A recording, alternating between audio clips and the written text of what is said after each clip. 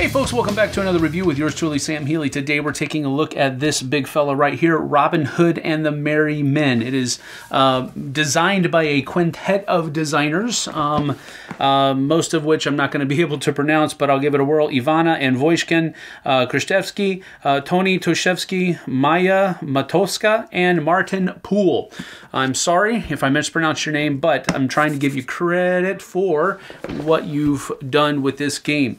It's for 1 to 5 players, 25 minutes per player, and it is for people 14 years of age and older, put out by Final Frontier Games. All right. Got all that out of the way. It's a worker placement game, and it's a pretty meaty one at that. Let's get down to the table, and I'll show you how it works, and then we'll come back with some final thoughts in a few moments. Let's hit it.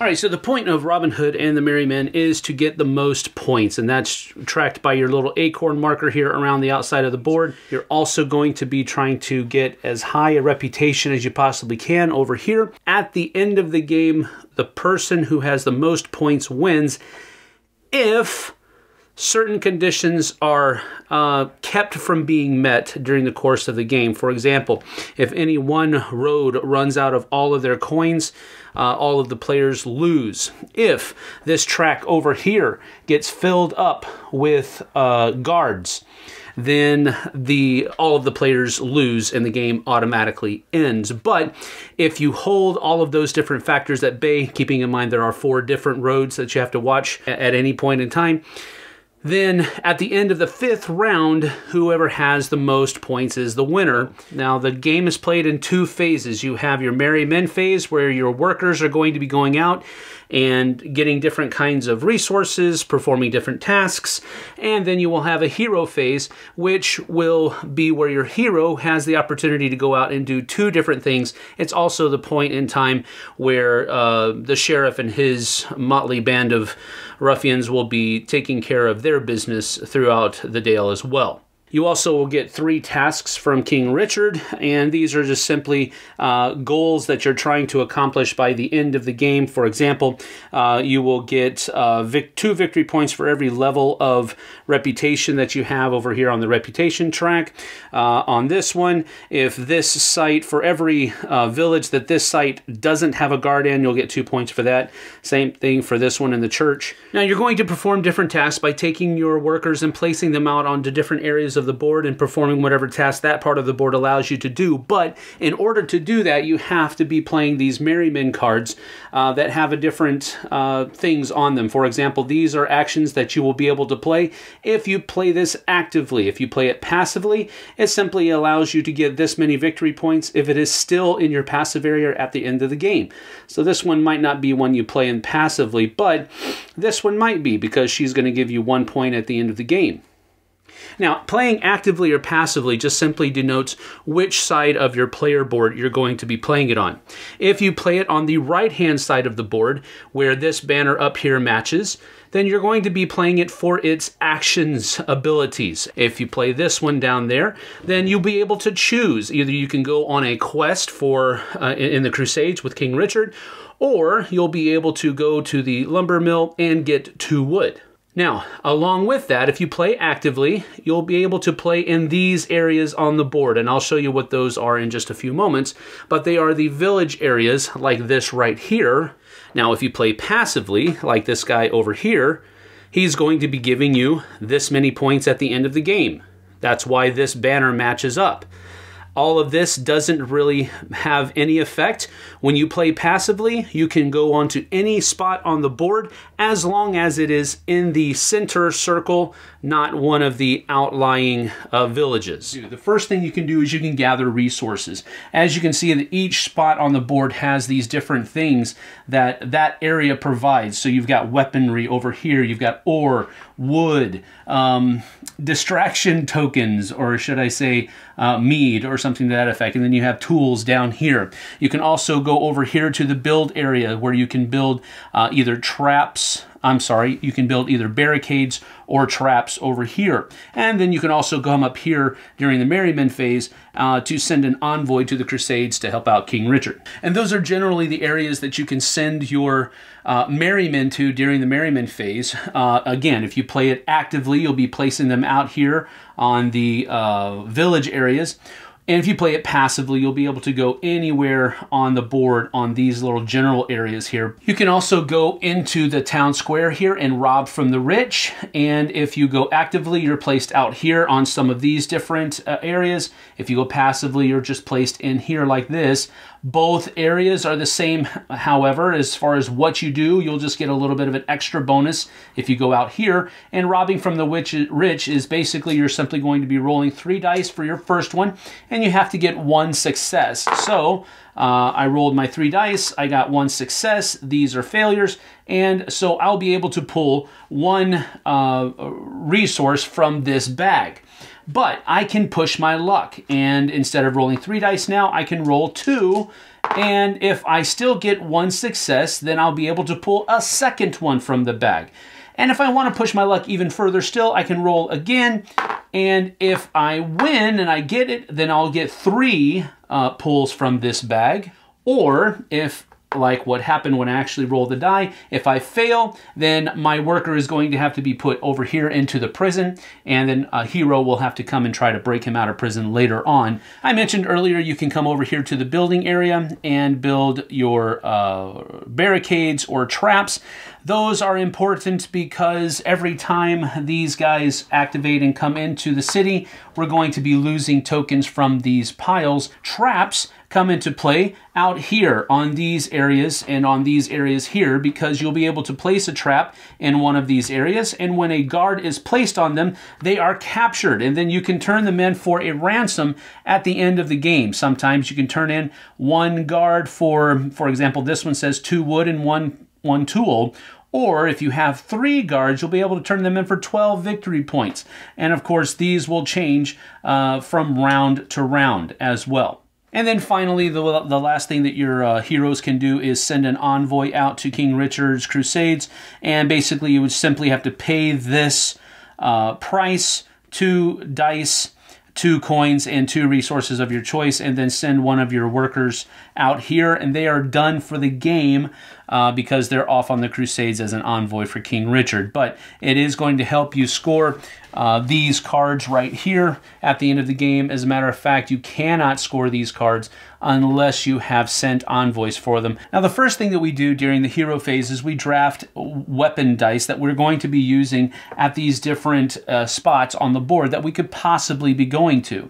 Whoever has the first player token is going to be going first. They will draft 1 die, and then the people in clockwise order will also draft 1 die until you get to the last person. They'll draft 2, and then it comes back around until finally the first person is able to draft their final dice, with everybody getting to draft 2 altogether.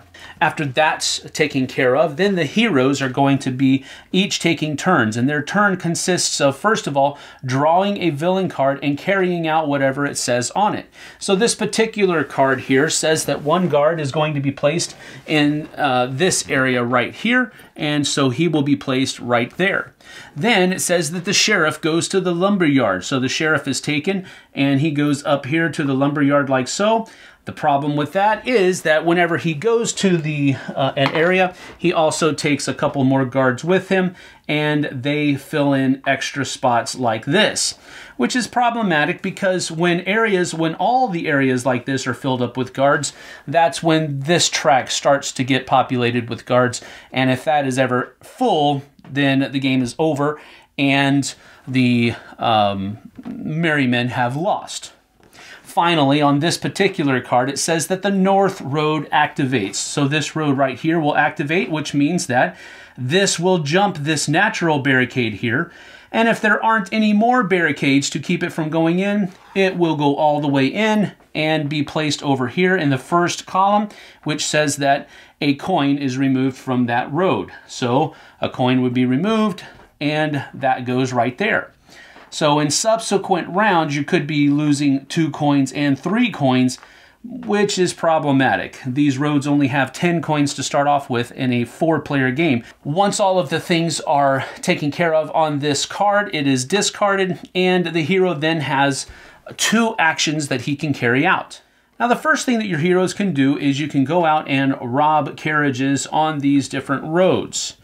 Now, if they do that, they have to roll 2 dice that match the color of the carriage that is on the road, and they're looking for at least 1 success. If they get 1 success, they'll be able to take this and put it down on its side anywhere on this board, and if you do, whatever row you place it on, that's the reward that you get for doing that. Now, another thing that your hero can do is come out here and fight guards at the gathering sites.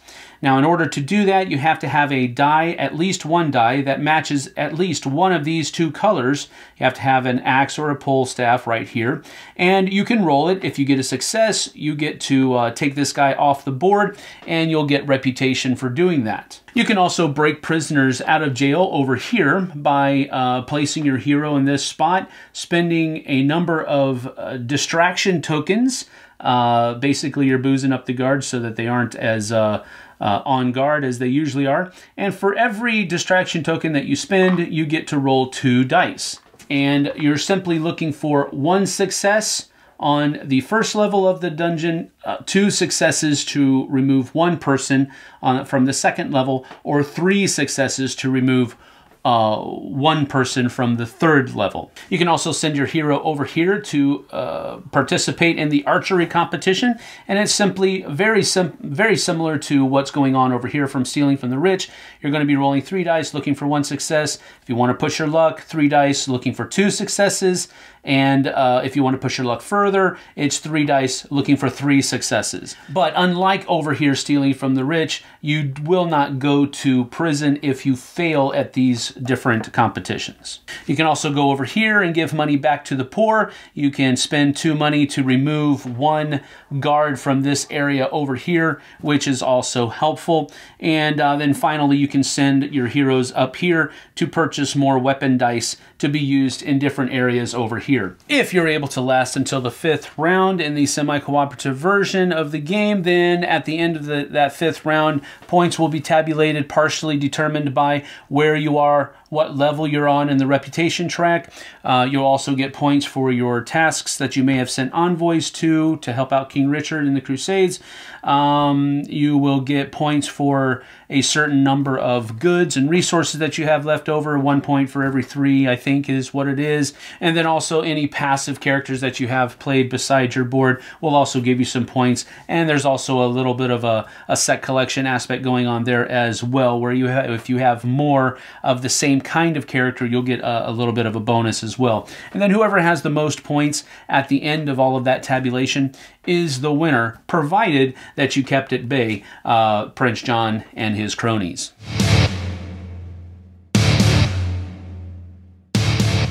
All right, so that's about that for Robin Hood and the Merry Men. As I said before, I cannot take the time to show you every single detail that is in this game, because there are a slew of single details in this game, and they're very hard to keep track of when you have the rulebook open and player aids and other player aids that you may have printed out, because the player aids that came in the box didn't really do the trick. I do appreciate player aids.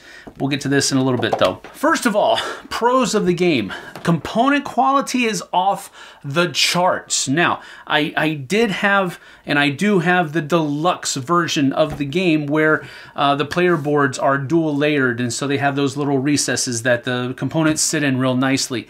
So I don't want to go too over the top here, because I don't know that the retail version is going to be as bling-tastic as this version is. But for this version of the game, which is the only one that I've had experience with, component quality is amazingly well done. Now, you saw the little reference sheet that I showed you where the components are going to be slightly different, not as nice, but they aren't bad.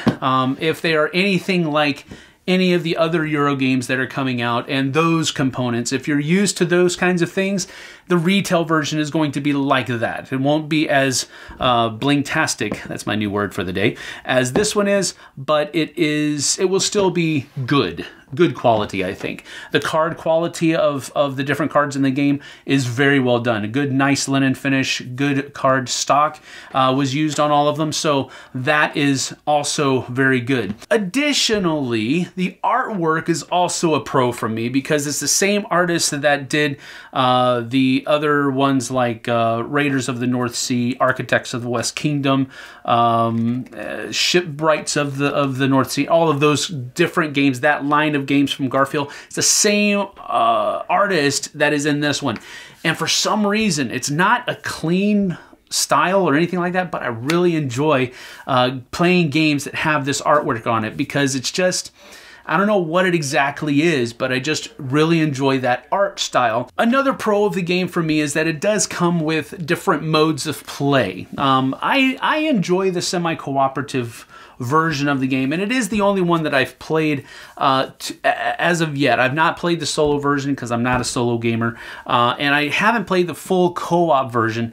I imagine that I will like the full co-op version a little bit better, but having said that, I don't know. I'll have to come back and revisit that a little bit later on.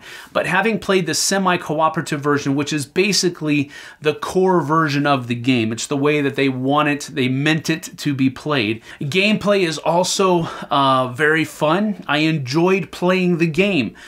Some of the difficulties that came was not with gameplay per se, but with understanding how the different rules kind of worked together. So the gameplay is very fun. I really enjoy worker placement games. It's one of my favorite kinds of games that are out there, so I knew I was going to enjoy playing the game, but some of the difficulties that arose just were from how everything kind of fit together, not the actual gameplay. So I really enjoy it, and it's a pro for me. I like worker placement games, and this one falls right in that, even if it's at the meatier end of the spectrum.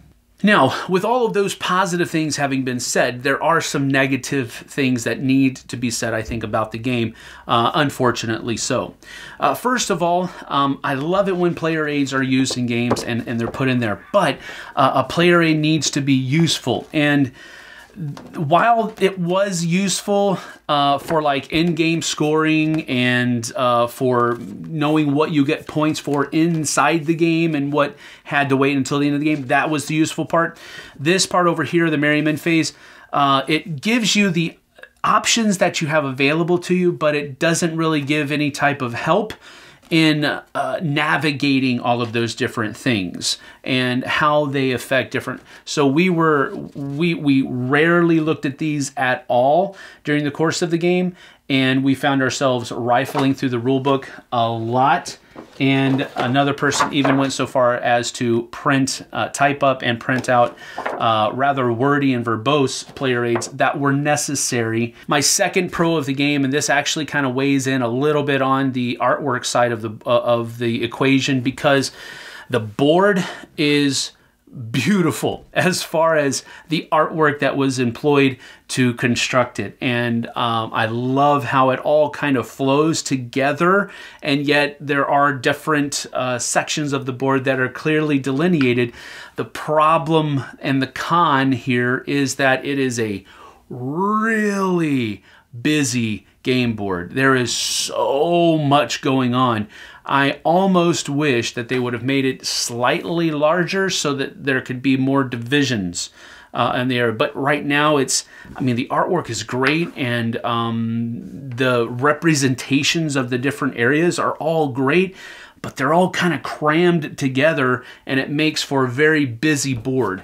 And that was problematic. I didn't necessarily have so much trouble with it, but the people I was playing the game with did have a lot of problem with it. And so I'm mentioning it almost on their behalf because I kind of liked the board, but I do see the point that they are making in that it's just so crammed together. It's hard sometimes to delineate and sometimes confusing to delineate which area is which. Another con for the game I'm going to mention in kind of a roundabout way. The main complaint that I heard from many of the people that I played with was that there were simply too many rules. There are too many things going on. There should have been something that was trimmed here and something that was trimmed there. And I'm going to say that I don't think that there were any more rules required to understand how to play this game than many other heavier Euro games that are out there.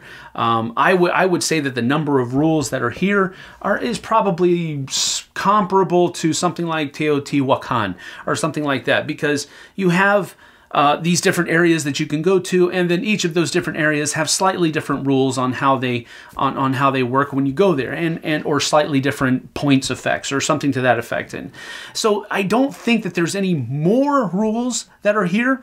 It's not a difficult game, but there's just a lot of rules that go along that govern what you do in the game, and I think the presentation of those rules made it feel like there was more to it than there actually is. The complaint, the con is that there's a general idea that there's too much in this box as far as rules and mechanisms are concerned.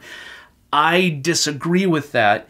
So I'm thinking that it's possibly the presentation of those mechanisms and rules that are the actual problem. So all in all, I hesitate because the production quality of this game is really high. The gameplay, from my opinion, is really enjoyable. But at the same time, it's also counterbalanced with some of the difficulties we have with the rule book and the player aids, and just some of the, I hesitate to use the word convolution because I don't think it's convoluted. It's just not presented well. And so I enjoyed the game. There were other people that enjoyed the game that I played it with. There were some that were just overwhelmed by it. But as far as I'm concerned, my general idea of the game is I'm going to give this a 7 out of 10 because I did enjoy the game. I enjoy the theme. A lot of the elements of the mechanisms were thematic. Sending envoys out to King Richard, going to the archery competition, however unnecessary it may have been, stealing from the rich, robbing carriages, and those were all thematic elements into what would ultimately be probably a very themeless game as far as its Euro style that is concerned. But they were able to incorporate those different things, and I like it when games do that. This is not one that's going to hit the table very often for me because it is longer and it is a little bit meatier, and that's usually not the kind of game that I'm wanting to play. But I did enjoy it. Production quality is great, and the gameplay is also fun. And I think it will hit the table every so often just for its thematic quality alone. So 7 out of 10 for me for Robin Hood, The Merry Men. And I hope you guys will be able to give this a try and see what you think of it on your own. And then come back and either agree or disagree with me. But anyway, thanks for taking your time. Appreciate it. And we'll see you guys and gals on the flip side. Take care now.